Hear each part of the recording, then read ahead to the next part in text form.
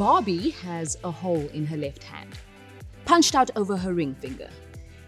It's small for humans, but it's pretty disfiguring for her. Shame, it eats up most of her hand. In the hole, you plug in her plastic ring. This teeny weeny fizz pop with a stick to go through the hole and a tiny bobble on top, which is her rock. You plug the stick into the hole and then Barbie is married. Except Barbie cannot get married. Mattel won't allow it, but she is permitted to imagine it. The ring in her finger hole is well, it's imaginary. It's real for little girls, but actually it's only in Barbie's mind. I lost that tiny plastic ring on set for the advert for Wedding Barbie and got fired. The story of the ad, basically, is that Ken picks Barbie up for a date at her house. Then he and Barbie are driving, they go to the beach, and then Ken proposes. Barbie looks down, and you see the hand of a little girl popping the ring into her finger socket. Barbie's engaged. Then pan out to see the whole girl playing with Ken and Barbie, waggling them around on the floor of her room. You only see the whole girl at the end of the ad, but her hands are in every shot. That is a Mattel rule. Dolls do not move without assistance. Wedding Barbie comes with ring accessory, car, and Ken doll sold separately. On the morning of the shoot, when I thought things had been going pretty good, the director approached Barbie's stylist and I, where we stood, apart from the action, but available. "I need your help," he was talking to the stylist. "The kid, she can't make Ken look sexy." Oh, shit. "Ken needs to be way more sexy with Barbie." We stared at the kid.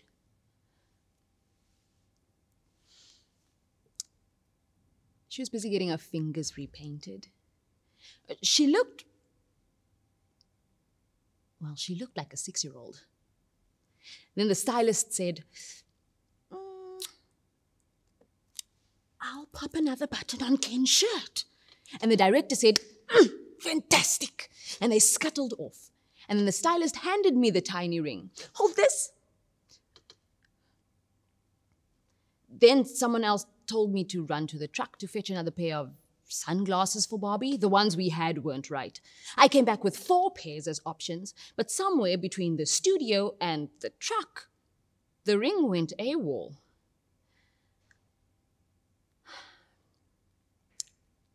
Do you know how many Barbie accessories fit on a truck? Yep. Thousands. Tiny champagne buckets, tiny handbags, tiny venti coffees the size of a suppository in an adult hand. I never found the ring. When it became apparent that I, the intern, had lost Barbie's engagement ring, it became clear that there was no replacement, because I asked, "Can't we just use another ring?" "There are no replacement rings." The director looked at me as if I was mentally deficient, and by lunchtime I was fired.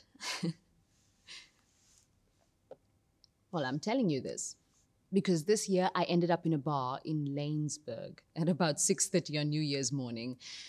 Pretty despicable, I know, but I wasn't ready for home time. There were 3 people left at the bar when I arrived.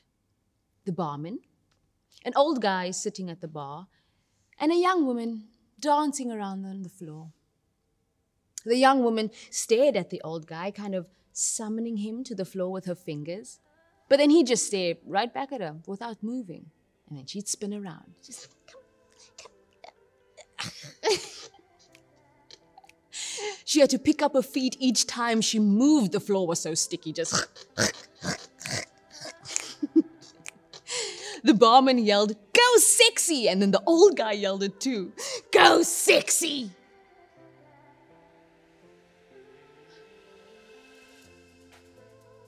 And then I recognized him.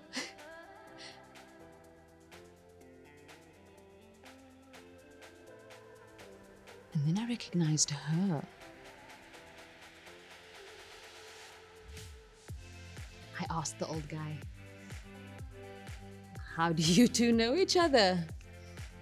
And he said, "I knew her since she was a kid." And I said, "Really?" And he said, "Yeah, we knew each other professionally."